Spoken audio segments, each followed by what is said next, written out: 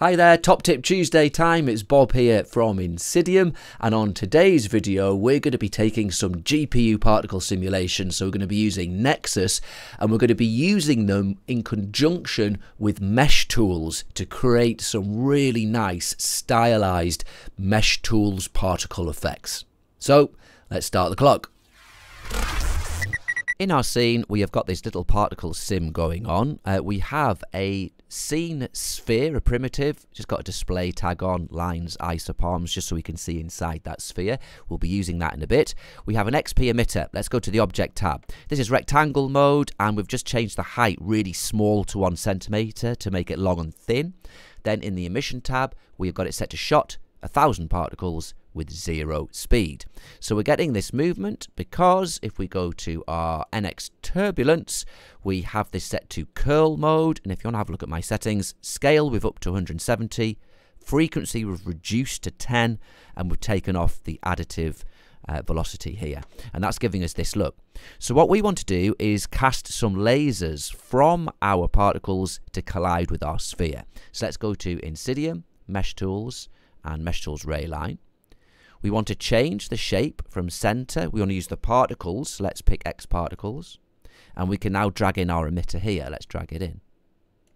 So now look, each particle has the ability to set out these lasers. We've only got 10, and that's because our point count is set to custom, and we've got it set at 10. We want every particle to shoot out a laser, so let's change that from custom to all points. Now the reason they're all firing off in one direction is we've got no particle rotation, so they're all just pointing in the plus Z, and that's why the lasers are going out this way. So we want to change that, so we need to add some rotation to the particles. Let's go to the emitter, extended data tab. We can use rotation, and we want them to be pointing in their direction of travel, so let's change that to tangential. That's what that does.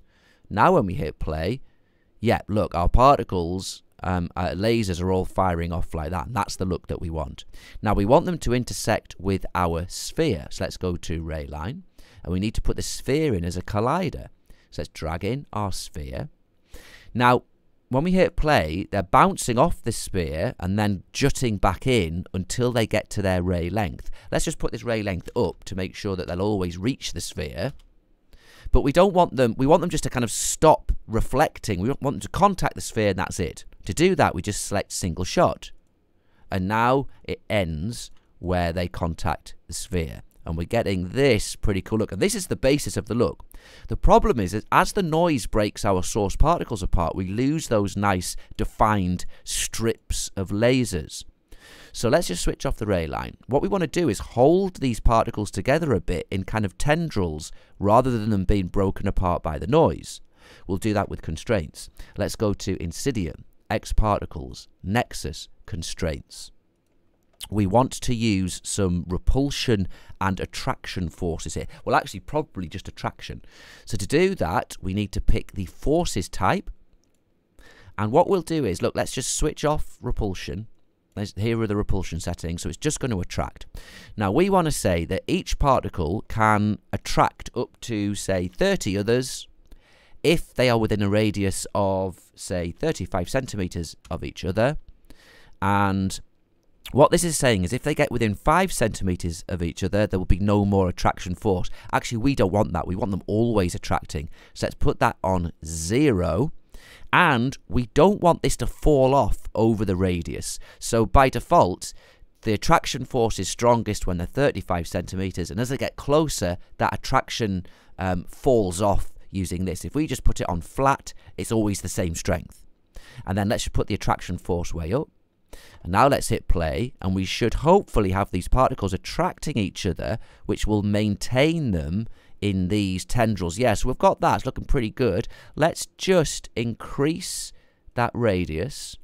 Let's increase the attraction force to see if we can get them to just stay together a little bit more successfully. Yes, and now look, we've got these really long tendrils which are breaking apart a bit, but then they're rejoining. And what that is going to give us, when we reactivate our Rayline, we're going to maintain this really nice kind of striping of our lasers. Now, they are moving and swirling around quite frenetically, and we can fix that with rotation setting. Let's go to our emitter, extended data. Now we have this set to tangential rotation, but if we reduce the rate of change down, they're not going to rotate as rapidly, and it's going to have an effect of just slowing down the swirls of our particles. And we're still getting this nice frenetic effect, but it's just controlling it a little bit more, and we're getting this really cool kind of trippy laser effect. Now the last thing we're able to do is these green contact points, we can birth more particles from it. So let's go to our Rayline, points, and look, contact points, that's these green points. We can add a new emitter. And now if I make my Rayline invisible, you can see, look, the new emitter is creating particles.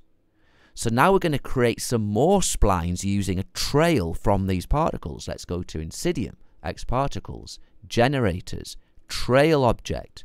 It says which emitter do you want to make the trail from. So let's do our new contact point emitter. We don't want them to be full scene trails. We want them to be maybe 10 frames long with 5 variation. And now we're going to get some trails from these particles. So that's looking pretty cool. Let's reactivate our Rayline, and we'll make our emitters invisible. And there we have got our cool laser effect with our born trails. And if we want to smoothen these trails out a little bit, we can go to our trail spline, set it to B-spline with, say, natural intermediate points, and now we're going to have these really nice, cool, curved trails on the outside of our sphere, and these intersecting lasers on the inside, and rendered with a nice additive material, the effect looks just brilliant.